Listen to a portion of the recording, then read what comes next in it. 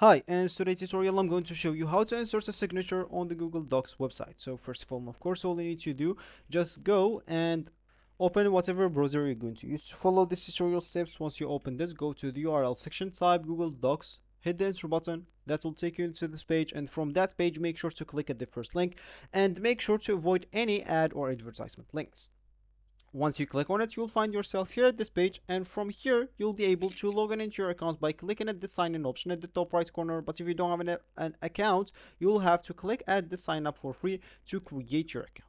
So once you did one of those two options, you'll find yourself here with this page. Sorry, not this page actually. So from here you'll be able to create a blank document. If you want, you'll be able to choose some of their templates, or you can just choose or open some of recent documents. Of course, their templates are totally free. You can use them whenever or wherever you want. So for me, I'm just going to open a recent document, which is actually empty.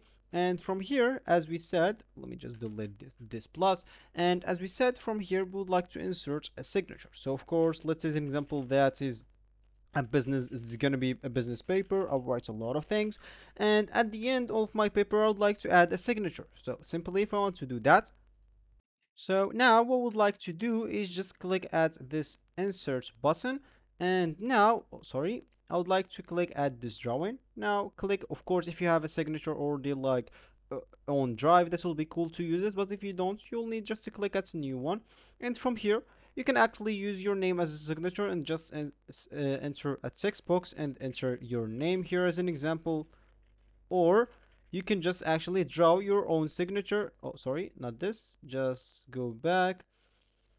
So you will need to choose the line, arrow, or whatever you want, even scribble, and here just choose do your signature. So that is just some messy things. Click at save and close, and that will actually be your signature. Make it a bit like smaller and you'll be good to go. So this will be actually for this tutorial. I hope you like it. Thank you guys for watching, and goodbye.